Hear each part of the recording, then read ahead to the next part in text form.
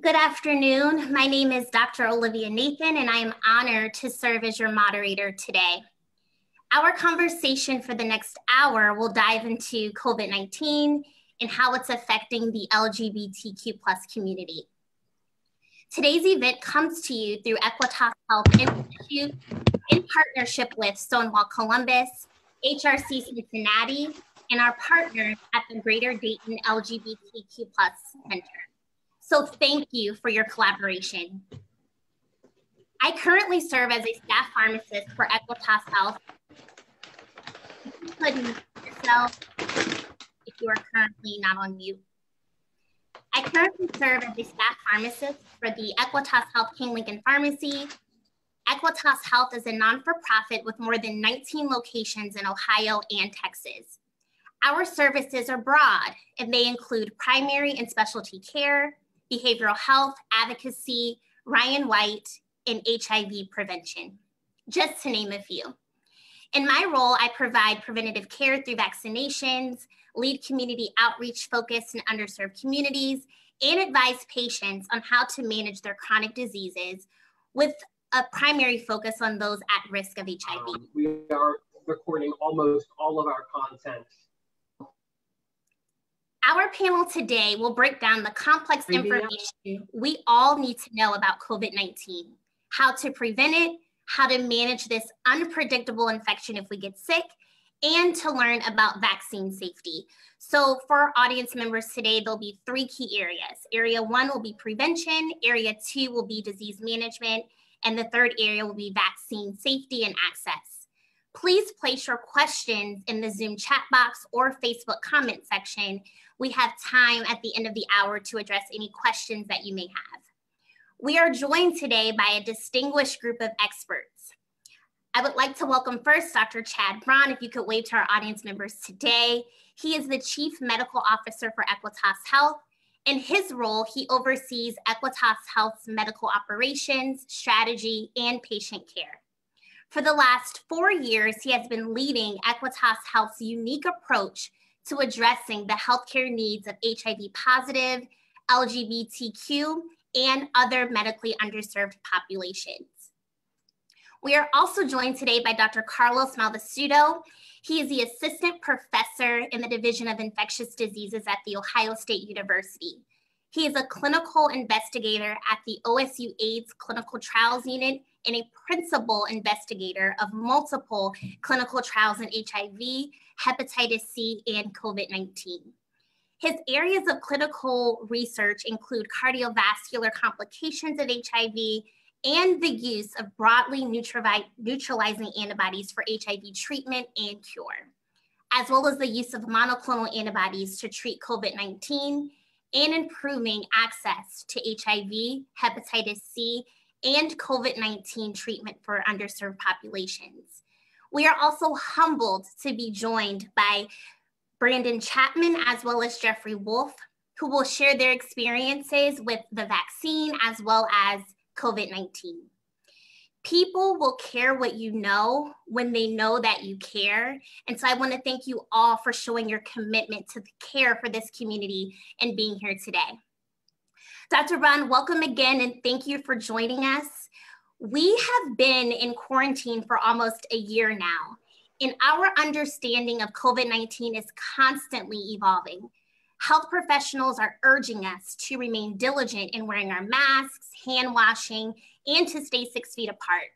How important is it, Dr. Braun, to adhere to these behaviors as the vaccine continues to become readily available in our communities? Hi, Olivia. Thanks so much for doing this, and thanks everyone for the panelists and for everyone joining us today.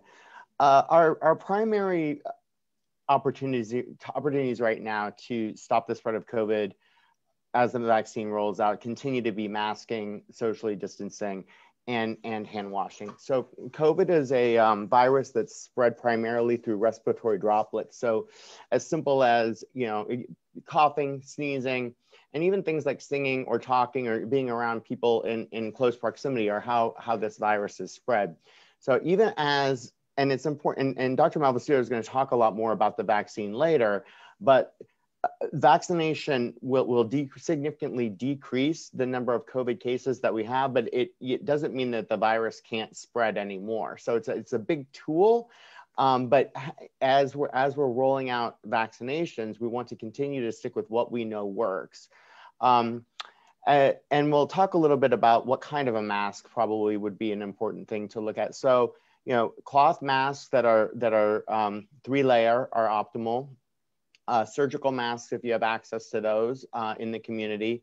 And then you'll see things like KN95 masks and N95 masks that are primarily used by providers that come into contact with patients that have COVID or may have COVID or are doing procedures. Those really aren't necessary for the lion's share of people out in the community. So as you hear a lot more about masking lately, as we're moving into more contagious variants, but just sticking with what we know works is important, and it will remain important throughout the summer. That's really good information. And so for folks who are looking to get tested, so say they're experiencing symptoms, there's an array of tests, and I know that can be confusing. So there are viral tests as well as antibody tests. Could you let us know when it's appropriate to get which and how we should kind of go through that process? Yeah, so the two, and Dr. Malvestutto can jump in if I'm saying anything out of school here, but I can tell you a little bit about how we do it at Equitas with our testing.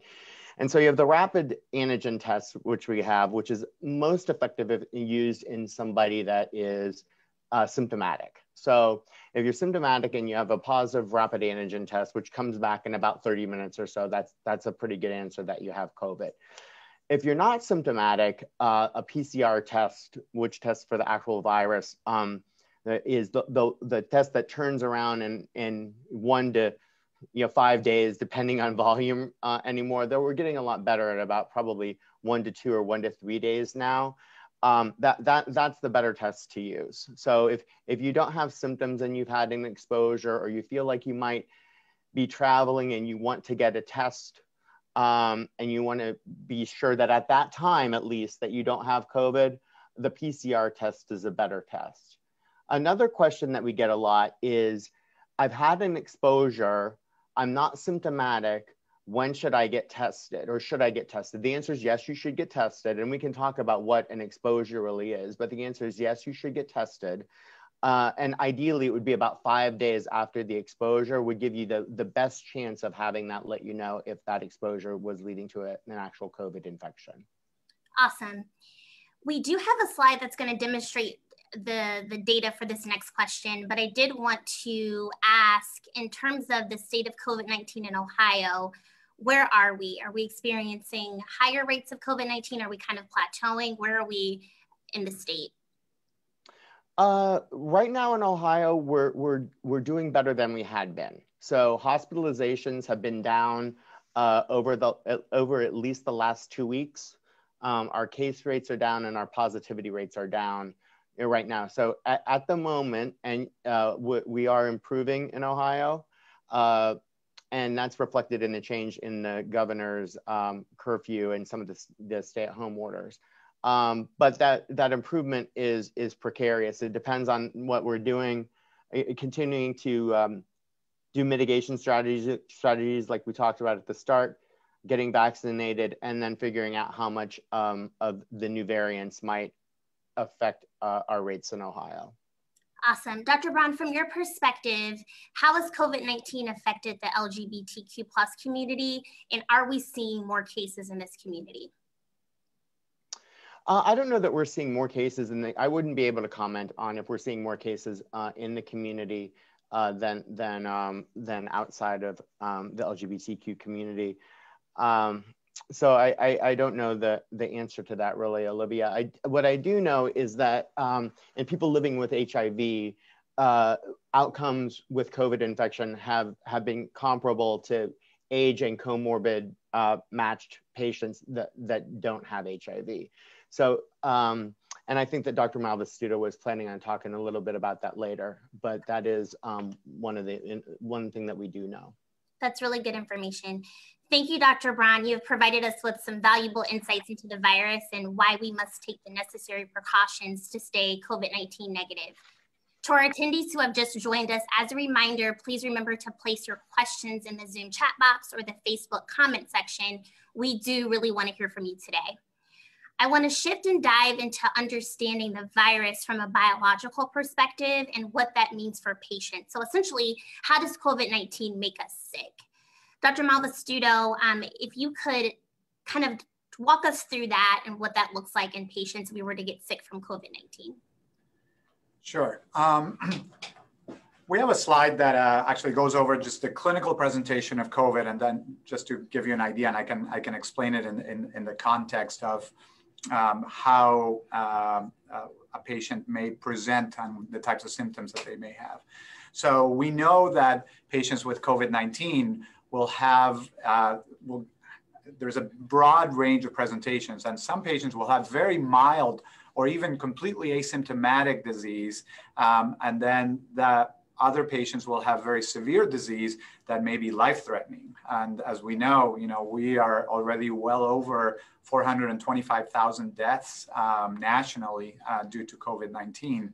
And we know that these the factors that make it more likely that somebody will progress to more severe disease those are at this point are actually relatively well known. So we can actually recognize, what those factors are, and then who is more likely to progress to more severe disease. It doesn't always happen. Some patients may have risk factors and yet have relatively mild disease.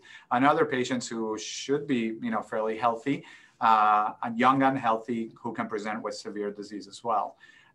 So when somebody is exposed to COVID, to the virus, they may not present with any symptoms for a period of time. There is an initial incubation period that may go anywhere from 2 days all the way up to even 10 days. But generally within about 5 to 7 days is when most patients after an exposure will experience symptoms. And then, those symptoms may progress, and then some will resolve, some will continue and stay on for a longer period of time. But again, there is also a large segment of the population that will have no symptoms at all.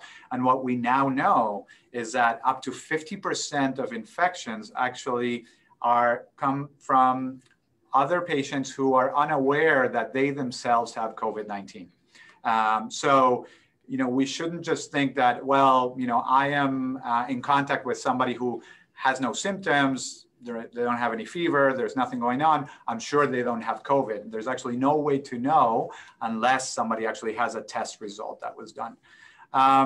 So what are the symptoms? And this is when people do present with symptoms, they, again, will vary quite a bit, but they can be they could be chills, fever, sore throat is relatively common. A number of patients will present with cough and shortness of breath, but yet other patients will not have any pulmonary symptoms at all.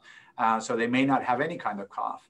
Something that we know is actually fairly specific, and it can happen with other viruses, but that we've seen a lot with COVID is the loss of the sense of smell and taste.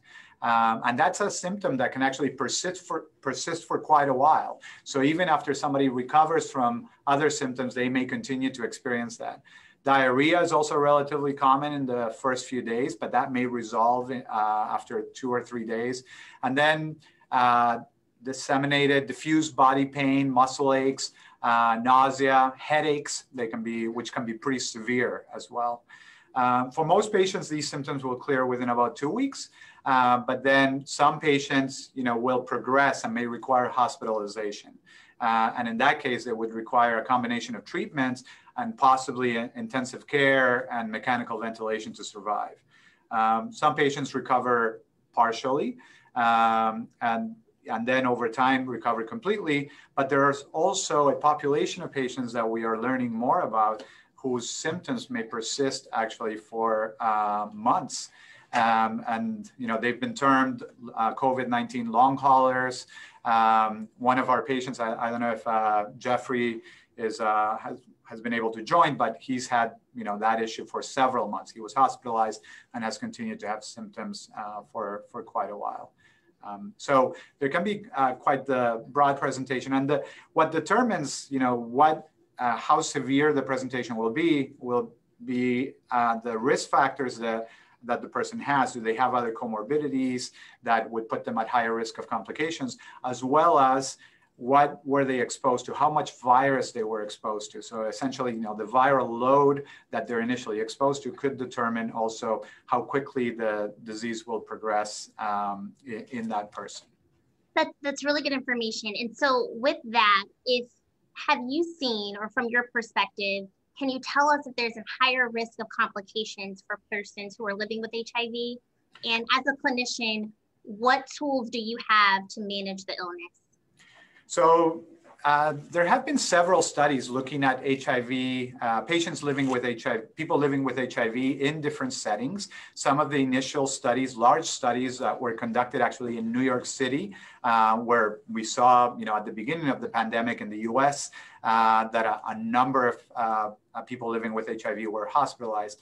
The data from those studies was actually encouraging in that it showed that people living with HIV were being hospitalized at the same rates as people without HIV, and that the hospitalization and their course of the disease was determined by their other risk factors. So it wasn't so much whether they had HIV or not, but if they had also diabetes or heart disease, or if they were older than 65. So these are all the risk factors that we know for the general population would determine if they're going to have a more severe course of disease. There have been more recent studies that have looked at, also people living with HIV, and that have shown that the population of patients with HIV whose CD4 counts are low, below 200, they are more likely to then require hospitalization and also to have other complications. So fortunately, the majority of our patients have, good CD4 counts and are virally suppressed and would not fall in that category. But for patients whose CD4 counts are below 200, then they need to be aware of the fact that, they are more likely to progress if they have disease. And there was a recent study in the UK that actually showed that mortality, when you looked at the overall population of people living with HIV, was increased, but it's not completely clear. So what seems to come out of this is, for the most part, people living with HIV, if their CD4 counts are good, will do as well or as poorly as somebody without HIV, depending on their other risk factors. But the other point that I think is important to bring up about this is that for a while, there was a thought, or there was a question as to whether the antiretrovirals that we use to treat HIV, if they were protective against COVID. And this is based on some data that was done in the laboratory showing that certain drugs like tenofovir and even some of the old protease inhibitors like lopinavir actually had activity against the SARS-CoV-2 virus. But at the population level, that's not something that we have seen. So we don't, at this time, we don't believe that being on antiretrovirals then is protective against COVID necessarily. Okay, so I'm hearing you say comorbidities are very important, as well as antiretroviral therapy will not be protective against COVID-19.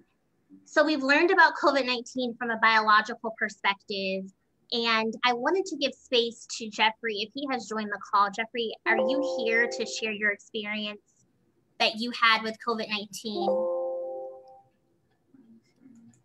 Okay. No problem. So I want to move forward and talk about the subject that's probably top of mind for many of our guests, vaccination. So I know you're wondering if it's safe to take it, what version should you take? So there's Moderna, there's Pfizer, and there's several other vaccines in the clinical trials right now. And you're really just looking for additional certainty that the vaccine is what's best for you. So Dr. Malvestutto, if we can continue the conversation at a high level, how do vaccines work? Sure. And I think we have some slides that we can use to illustrate some of the points. We won't get into too much technical detail, but I think if we can show the one that shows the SARS-CoV-2 virus with the spike protein, and I can explain.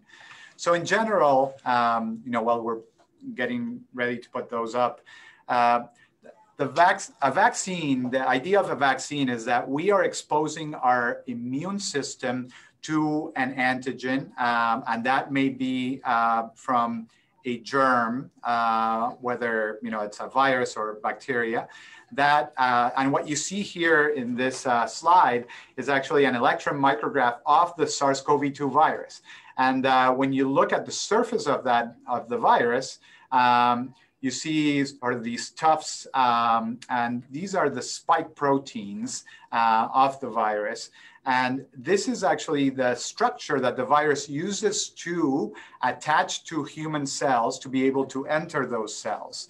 And then it starts its replication cycle, and it's able to make many copies of itself, and those new variants will go on to infect other cells, similarly to what we know about HIV.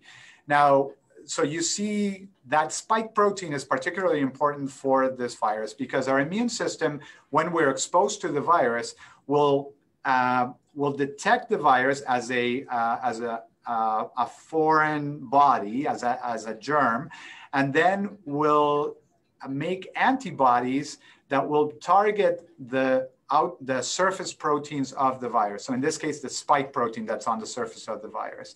So we can actually train our immune system to be ready to actually make those antibodies that will detect the virus, target it, and then flag it for destruction by other cells that are part of our immune system. And we do this with lots of different viruses, in the many vaccines that we have. And we can do the same thing for the SARS-CoV-2 virus. So if we go on to the next slide after this, and I can show. So here, if you look at the bottom, you see the SARS-CoV-2 virus, the spike protein on top of it. That little red area is the receptor binding domain. And then you see that an antibody is now attaching to the receptor binding domain. When an antibody attaches to that part of the spike protein, then the virus is unable to attach to the human cell and it cannot enter the cell. So we stop that cycle, and that's what we want. We want to have those antibodies. So we want to train our immune system to make those antibodies and have them ready to detect virus if we are exposed to it later on. And this has also been used for treatment. We can actually make these antibodies in the lab now.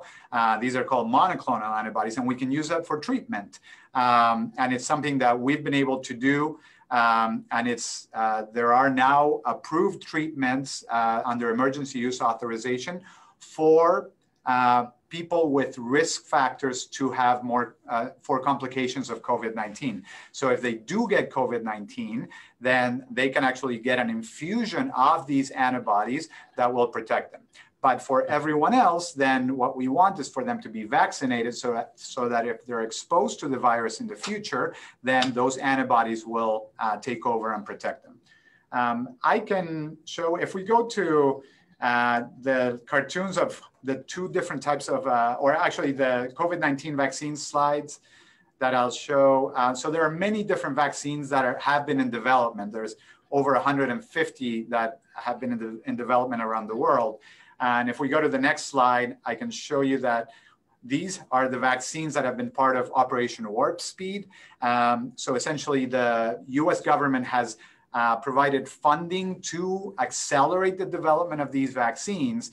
And the ones that you see at the top, so the Moderna vaccine and now the Pfizer-BioNTech vaccines, these are mRNA vaccines that have already received emergency use authorization. So they went through all the different stages of clinical trials, so phase 1, phase 2, and phase 3. And in the phase 3, they've been shown to be very effective as well as safe. If we go to the next slide, then I can summarize. So currently we have the Pfizer vaccine, the Moderna vaccine. These are given in 2 doses. In the case of the Pfizer vaccine, they are people will receive the first dose, and then they will receive a booster 21 days later. In the case of the Moderna vaccine, the booster is given about a month later. After the second dose, we know from these very large clinical trials that were very well conducted that the protection is excellent. It's actually around 94 to 95%. And just to give you an idea, before all of this started, so while the vaccines were in development, the threshold of efficacy that was set by the FDA to say, okay, this vaccine can move forward if it can show that it's at least 50% protective. That's what was said for all the vaccines. So because we didn't know really how effective they were going to be. But as a matter of fact, even 50% protection would have an impact on the pandemic. But in this case, what we see is that they're actually far more efficacious in the clinical trials. What we see is that it's 94 to 95% protection for both of these. Which is fantastic. This is exactly what we wanted. And in terms of safety, very few serious adverse events were observed in the clinical trials. And at this point, we've had more than 22 million doses given to date. I think it's actually closer to 24 million. And only 40 or so serious allergic reactions have taken place. And to put this in context, well, what does that mean? Obviously, I don't want to get a serious allergic reaction.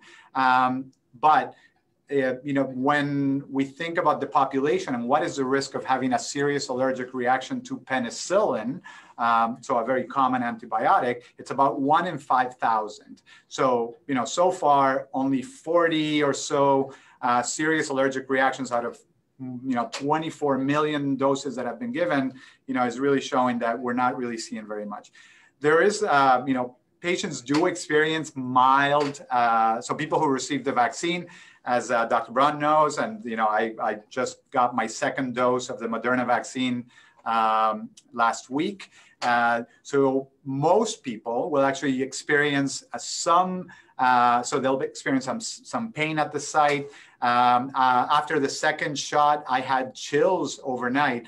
And the next day I felt very achy, but I was at work and I was fine. And by the day after that, I was totally okay. And that seems to be sort of the general experience for most people. Some people experience nothing. So my wife, who's also a physician at Nationwide Children's, she had less pain at the site of the injection than I did. And after the second injection, she didn't get any chills or anything else. So, there will be some variation. Chad, what was it like for you? I wonder. I can tell you it was, and then I have a question, Carlos, but for you, but it was like a challenging flu shot for me. So sometimes when you get a little achy, a little painy, and fatigued for a day, the next day I was totally fine. So the day that I got the shot, I could tell that things weren't quite right. The next day I was at work seeing a full day of patients. So so I'm not as looking forward to this afternoon as much as I was before you talked there. So I'm getting my second shot in about 3 hours. I would say right now, the biggest question that I'm getting is I've had COVID.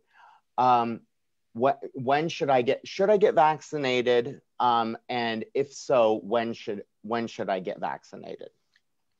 Yeah, actually, and I think that brings up, let's talk about what should we do if we get COVID, right? Mm-hmm. And I think there's a slide that we have, Matthew, if you can put that up, the one that says, what can I do if I get COVID-19? So, for most patients, they'll experience a relatively mild course. But the important thing is to be aware of, if you have risk factors that, make you more likely to then progress, then there's two things that you should do. The moment that you start having symptoms, get tested. So find out, if you do have COVID-19 or not. And if you have a positive test, then make sure that your doctor is aware of it. And if you have risk factors, then you qualify, even if your symptoms are very mild, for the monoclonal antibody treatment. And we do recommend that for patients with risk factors, because what we know about the monoclonal antibodies is that if you receive one infusion of the monoclonal antibodies, then you will clear the virus much more quickly, and you are a lot less likely to progress to having severe disease. So there was the study that data that was actually put out for the BLAZE-1 trial showed that the combination of antibodies from the Lilly, that the rate of progression of disease or requiring of hospitalization was reduced by 70% in these high-risk individuals. So it is important to be aware that that option exists. And the treatment is free because this is actually treatment that was purchased by the US government. So nobody gets charged for receiving this, and you get a single infusion of this. Now, what happens if somebody's had COVID? And so you had COVID, and now, you wonder, I don't feel so, I'm feeling sick, I'm having symptoms, but what is the point when I have to go to the ER, which I think is an important point. What we recommend for patients is if you're test positive for COVID, get a pulse oximeter.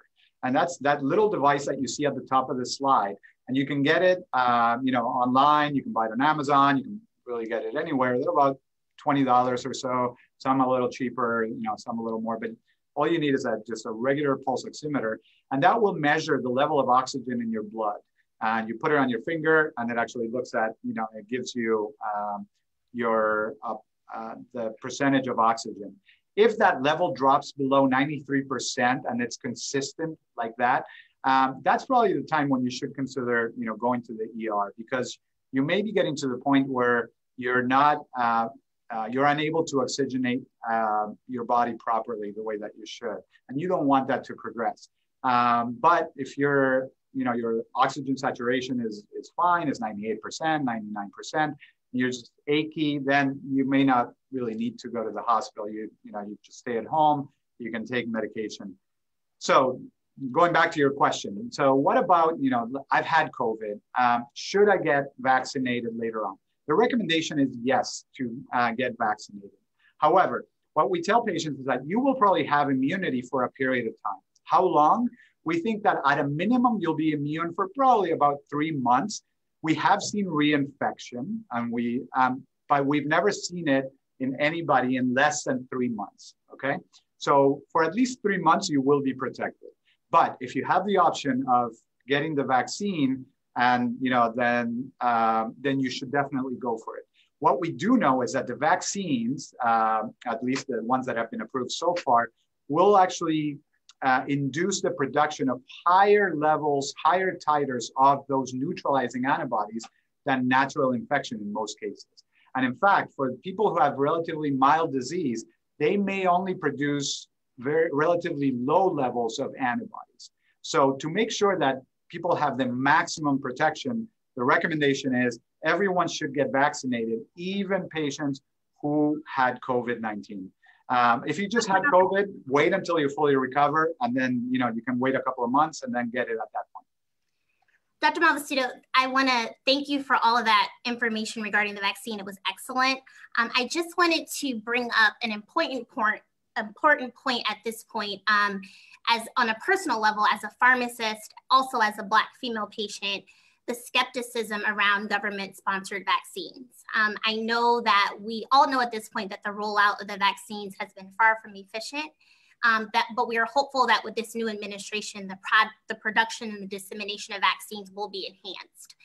From my perspective, I know that there are a lot of Black and Latinx folks that are reluctant to get the COVID-19 vaccine. And I think that lack of trust is really rooted in systemic racism and also some health inequities that have put minority groups at risk. And so I wanted to debunk some myths that have come along. There's a slide, if we could get that slide up. But before we went there, I wanted to ask Brandon if he could. I've gotten the first dose of the Moderna vaccine, tolerated it well, but Brandon Chapman is on the call and has also received the vaccine. And I wanted to hear your thoughts, Brandon, on your vaccine experience. Hello, I was trying to share my video. Thank you. So my experience was very smooth. As a public health administrator, LGBTQ health program manager at Columbus Public Health, I felt like that it was my duty to really be an ambassador of public health for it. And so it was very fast for me. I will say one day I was sitting at my computer and I got an email that said that if you want to get a vaccination, go now.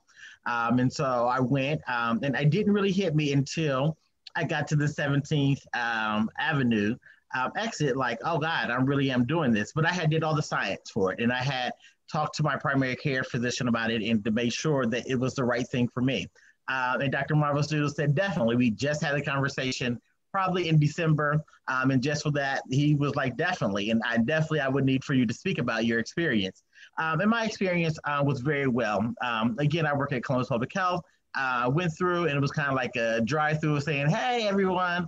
And the person was talking to me, like really just gave me the vaccination. And it was just like, we're done. And so afterwards, we waited about 15 minutes. And that 15 minutes, I socially saw some people who we haven't saw in a long time. We all had our windows down, like, hey, excited about the day that we will all be together, be able to do the work that we do. And then when I went home, I was a little fatigued. Throughout the day, I got a little sleepy watching MSN, NBC, but then it was okay. And so I'm scheduled again to take the vaccination probably next week. And I will do it in some times that allows my bodies to rest because I know that as soon as I'm fully vaccinated, then my job will be out helping other people to really just spread the message and or make sure that logistically that you can get your vaccination and that we're providing you good customer service. So is what we do. I did the research and it's as an LGBTQ health program manager, I really suggest that everyone gets it, especially if you're dealing with any comorbidities. It is really a right thing for you. I tell people on Facebook all the time, I made a decision to protect my health and I made a decision to protect others' health as well, too. Brandon, thank you so much for your transparency. I think that's going to be super helpful as individuals make the decision if they want to take the vaccine or not. I will say that Black and Brown folks cannot afford to not take it. In the United States, we're disproportionately affected in two ways. If we get COVID-19, we likely will be hospitalized, and then that often leads to death. So I think that these messages are super important to lift and raise. So thank you so much for that. Dr. Malvestutto, a couple of things I wanted you to dispel, a couple myths that I wanted to ask you, and if you could speak to the fact that these are just not true. So the first myth is that COVID-19 vaccines will alter my DNA. The second is that the vaccines were made using fetal tissue. The third is that COVID-19 vaccine is not safe because it was rapidly tested and developed. And the last myth is that COVID-19 can affect women's fertility. So if you could just touch on those briefly for our audience today. Sure. So the first one is actually something that I think for some, it's something that the anti-vax folks out there are really trying to instill a lot of fear about the fact that the mRNA in the vaccines can somehow alter the DNA. And biologically, that's actually not possible. I can show that there's a little figure on how the mRNA vaccines work. And I'm just gonna show one point on that. If we can show that slide. And then, but to explain that, the mRNA actually is injected into the muscle, so in the deltoid muscle, and then that mRNA is actually encodes the instructions to make the spike protein, and so it will serve as a template. And I, don't want you guys to be like, don't worry about the details, but if you look at the panel at the very top, on the top left. So these are lipid nanoparticles, and they include, and they have mRNA in the center. Those nanoparticles so that's the vaccine. That mRNA goes inside the cell. So this is the cell, but you'll notice that there's a little circle in the bottom here, and that's the nucleus. That's where the cell's DNA is located. the mRNA never goes into the nucleus. As a matter of fact, it cannot make its way into the nucleus at all. It would have to be converted or reverse transcribed into DNA, and then it would need some sort of vehicle, and actually in the case of the virus is a nucleocapsid, to be able to enter the nucleus. So biologically, it's not possible for mRNA to enter the nucleus and then alter the DNA in any way. So what it does is the mRNA will actually sit in the cytosol of the cell, and then the ribosomes, which are the protein factories of our cells, will come along, they'll see the mRNA, and they'll start making the protein encoded by the mRNA template, which is actually the spike protein. Those spike proteins are the little spikes, red spikes that you see, that will then be on the surface. And then those are then taken up by antigen-presenting cells, which are then will activate T helper cells, and then as well as B cells that will produce antibodies. So these are the neutralizing antibodies that we want, and then the T helper cells that will come and actually, when you're actually exposed to the virus, will come and destroy that virus later on. So for myth number one, this cannot happen. There is no way that the mRNA, and by the way, the mRNA is degraded within about 2 days. So, during that period of time, the spike proteins are made, then it's degraded and completely gone. So that, number one, cannot happen. Let's go back to the other one so I can address. If you could just maybe address one more, Dr. Malvestutto, we have a lot of really good questions that I'm going to get to. So whatever you would like to address. Yeah, can you show them to me again, just so I can? I would suggest the fertility one. Right. Okay. That one is the other one I hear a lot. If you're only going to do one, Carlos. Yeah. Gotcha. So yeah, and this is the good one. So number one, and this unfortunately always happens, that because pregnant women are considered a vulnerable population, then unfortunately they're not included in the initial clinical trials, right? So we know that, and this is actually, even though the American College from Obstetrics and Gynecology, recommends that they be included in all the trials from the beginning, pregnant women and children are not included. So in all the trials, the inclusion and exclusion criteria require that participants not get pregnant or get somebody pregnant during the trial. However, human beings are human beings, so even trial participants are human beings. So there were a lot of pregnancies that actually happened in all the clinical trials for the vaccines. So we know for a fact that that women were able to get pregnant, getting the vaccine. And then the outcomes of those pregnancies were followed, of course. And there have been no issues with the pregnancies or deliveries. So far, we haven't seen any issues with fertility or issues with pregnancy. And because of this, then the American College of Obstetrics and Gynecology recommends that all pregnant women get the vaccines, the mRNA vaccines that have been approved, because the outcomes, when you weigh the risks and benefits, we know that COVID-19 in the setting of pregnancy will affect pregnancy. It will lead to complications of pregnancy. It will make it more likely that a pregnant woman would have more complications of COVID and require hospitalization, as well as it will affect the outcome of the birth, and it's more likely to result in premature births. So because of that, the recommendation is pregnant women should get vaccinated. And then Olivia, I'm going to go off script just for a second, and I know you're doing great to keep us on time, but I know we're going to get questions about the speed of development. Yeah. So Carlos, if you could do like 30 seconds on speed, that would be great. So the important point here is that the whole process for these vaccines under Operation Warp Speed has been completely transparent. So we've known the protocols for the vaccine trials way before even the vaccines, the trials started. We know exactly what the endpoints were, and we've seen the data. As a matter of fact, the advisory committee meetings for FDA, were streamed live, and you can actually look at the entire report for each of these vaccines. But no steps were skipped.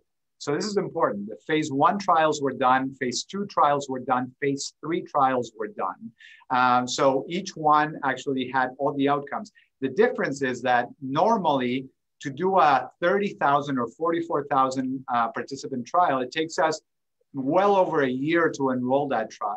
In this case, these trials were done at hundreds of sites at the same time. So we were able to enroll these trials quickly.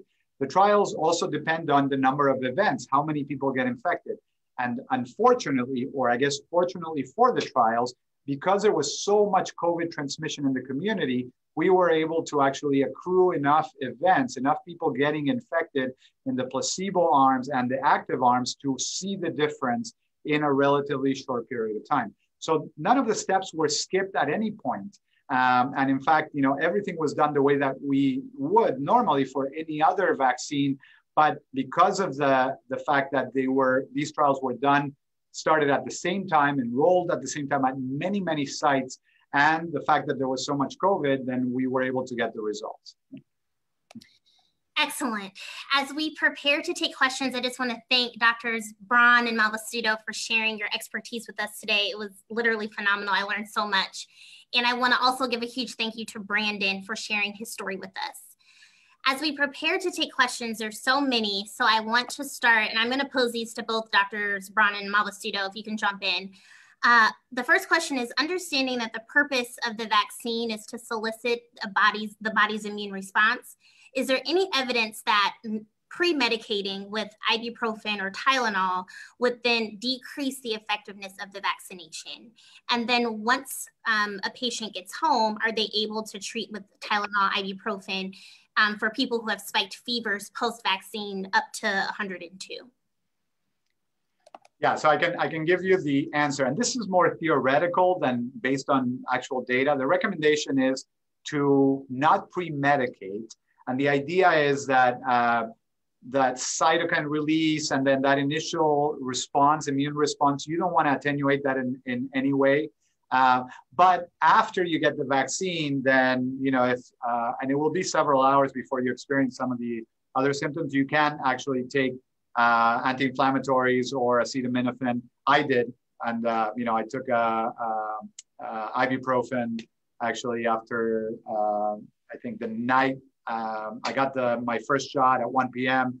and I think that night I took ibuprofen both times. So and in the trials, that was actually allowed. So most people, in fact, did take acetaminophen and NSAIDs, and the results that we see, that efficacy of 94, 95%, was seen with that having been used. So it's okay to do that.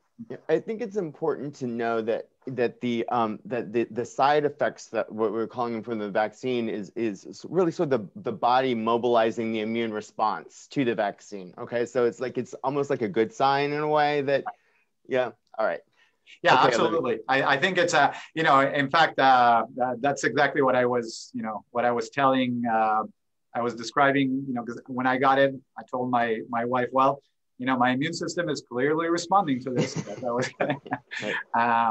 But yeah, so it's, you know, you can feel it working for sure. Awesome. So if you were to get vaccinated with Moderna first, is it possible to get Pfizer to finish up that course, or is it important to stay consistent with what you're getting? So we don't have data on sort of mixed vaccines. It is something that is actually being looked at, you know, because it could happen in some situations. Theoretically, I believe that it's probably okay, because essentially, you know, the first vaccine will prime the immune system. The second one will give you that booster. So, but we don't have data showing that, you know, it will work exactly the same way. So the recommendation is whichever one you got first, you know, you should get the same one second. And that's the way that we're doing it in Ohio. We're making it very clear. And then we've actually made sure that there's enough vaccine for that second dose, so that it's exactly the same as what you got the first time.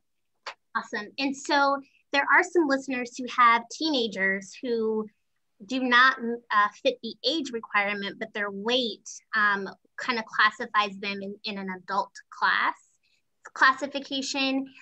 What are your thoughts on them getting the vaccine, and should they get vaccinated, and how is that going to work going forward? Right. So the data and the emergency use authorization was approved for Pfizer down to age 16. For Moderna, it's 18 and above. So the so if your child is 16, then they can get the Pfizer vaccine right now. The trials actually on the pediatric populations are currently ongoing. So they're actually happening right now, and they're going all the way down to infants, in fact. But we won't have the data for a little while in that population. Fortunately, because that population is younger, then generally, they tend to do okay. But if, let's say, you have a teenager who's 14 and right now wouldn't qualify for either one, but they have certain risk factors, then the important thing is, until one of these vaccines is approved for that age group, is to be aware that if they have risk factors, they may be able to get, if they do get COVID, then the monoclonal antibody, right? So at least be aware that's an option. If my teenage child who's 13, 14, who is diabetic or has a history of respiratory disease, then this may be an option that exists for them. That's really, really good information. For transgender folks who bind their chest, should they be particularly worried about COVID complications based on the impact that it could have on their lungs? I mean, I think if you're actively sick with COVID and you're having problems breathing, you shouldn't bind your chest. Okay, so I mean, I think we can definitely say that. I think the long-term impact of COVID on the lungs, we don't really know yet.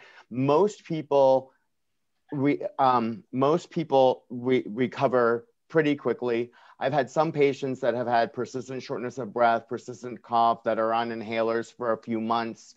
I would say if you're having increased trouble breathing after having COVID when you're binding than you were having prior to, that you might want to talk about that with your provider and figure out a plan, because it might just take a little time, or there might be some medications that you can use that can help with your lung function. So I think that's how I would answer that question. Olivia, I did see one other question that I want to address, and that was about so two things about the pulse ox. One, and we know everybody doesn't have a pulse ox. If you can find somebody that has a pulse ox, find somebody that has a pulse ox, and have them help you out. Know that there are two numbers on most pulse ox. One is the actual pulse, and one is the oxygenation level. So don't get those mixed up. Okay, because that might impact what you're going to do. But if you don't have a pulse ox, the things to look at if you're having significant trouble breathing, persistent pain or pressure in the chest, if you're having any confusion or bluish lips or face, or like trouble staying awake, I mean, those are things to look at, that your respiratory status might be getting worse. So if you can't use a pulse ox, people feel really bad with COVID. You can feel really bad and still have a pulse ox of 98 or 99%. So, it's hard to go by that, but those are the symptoms that you can look for if you can't follow your blood oxygen level at home. Are there any other questions in the chat, Dr. Braun, that you see that you want to address? We have time for one or two more questions before we end the call today. I'm just gonna look. There's a quick one as far as, if you take a 10-ol atorvastatin, levothyroxine daily, should you take these medications the day of your vaccine? Yeah, take your regular medications as you would on any other day. Don't skip just for the vaccine. Yeah, and from a vaccine perspective, there's great, and this rollout is going the way that it's going, and but in Ohio, it runs through Ohio Department of Health and through the health departments, and then down through the medical centers and different pharmacies. Ohio Department of Health has a website that shows you where vaccine is available. And Carlos might know this a little faster than me, but we know about a day or two faster than you guys when the next tier is coming out, and how we're going to determine who's going to be in that tier. And I know there was a question, Carlos, about in the next tier, it's going to be people that have comorbid conditions. how is that going to be determined? Like, do you need a note? I mean, do we have an idea of what that's going to look like yet? Yeah, so that's being discussed right now. So obviously we don't, we're not going to be requiring that you present specific proof. But for example, for our patients at OSU that we're vaccinating at the Schottenstein, so we have their medical history, and then we're able to determine that. What I would recommend to people is, connect with your primary care provider if you have one. If you don't have one, then you can still get vaccinated and we will get you vaccinated. But if you have one and you're particularly worried about this, does my current condition then qualify me under, one of these comorbid high-risk conditions? And then your provider will have a sense as to, whatever system they're connected to of, what that will mean for you. And they can actually help you to navigate that. So, it may be several weeks down the road, and that's okay. But, at least if we can start doing that homework and sort of getting prepared for that. So I have a number of my patients who have asked me this question. So, I'm trying to figure out where they fit in, not just because of their age group, but also because of the comorbidities that they have. And to be honest, that hasn't been determined yet. So it's not like there's very clear, these patients, will go at this point, but we can certainly make a case, for patients. And when we were talking about HIV in general, what we think is going to happen is that, for people living with HIV with CD4 counts under 200, they may be in this priority category, whereas, most of our patients with good CD4 counts will not necessarily be, and that's because, again, the data don't really support right now, prioritizing beyond the other risk factors. This may change as we get more data, but this is what we know right now. So from what you just said, Carlos, no concern with people with HIV getting the vaccination? No. And actually, and this is a very important point. The same thing, has been asked about, what about somebody with cancer? What about somebody with autoimmune disease? As a matter of fact, if you have risk factors, or if you have certain conditions, the recommendation is even stronger for you to get the vaccine. And I've had, for example, transplant patients, right, whose immune system is very depleted. Well, what if they won't mount as robust an immune response? That may be true, but some immune response will be protective as opposed to no immune response. And because of the risk of COVID and the complications of COVID is so high, then we still recommend vaccination. But we don't expect, and we haven't seen in any of the trials, any complications because somebody had HIV or because they were taking certain medications. So as a matter of fact, people living with HIV in the majority of trials, if they had CD4 counts above 200, they were, included on every ART regimen you can imagine. Even, we've had patients even with uncontrolled HIV, and there has been no negative outcomes that would make us say, oh, you should not get the vaccine. So don't wait. If you have a chance to get the vaccine, then you should get it. Don't wait just because, and if you do have other conditions, even more reason for you to get the vaccine.